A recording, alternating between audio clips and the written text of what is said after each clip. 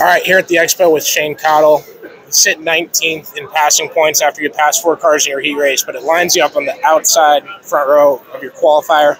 Really advantageous spot going into one of these. What's it going to take for you guys to call this a good night?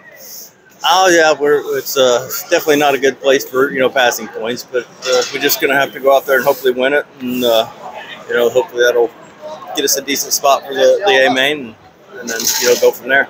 Seeing Briggs Danner on the podium for this Meyer-Rossi team on Wednesday, did that give you any extra confidence or even motivation to really make it a kick-ass week for these guys? Oh yeah.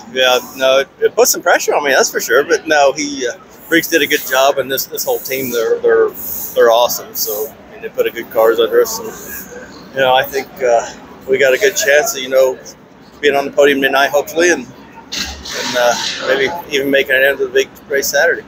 And I know circumstances in racing, like things just go different sometimes, but what do you make of the amount of wrecks we saw in the heat races tonight? Well, there was definitely a bunch of wrecks, right before ours, but the track was just one groove, and everybody was forcing the issue. And with like my heat race, I wish I would have had a yellow, but it helped me out a lot. But we didn't get one, so we just do what we got and go from there and hope for the best. You guys can catch Shane live on Flow Racing tonight. Last prelim night for the 2024 Chiller Bowl.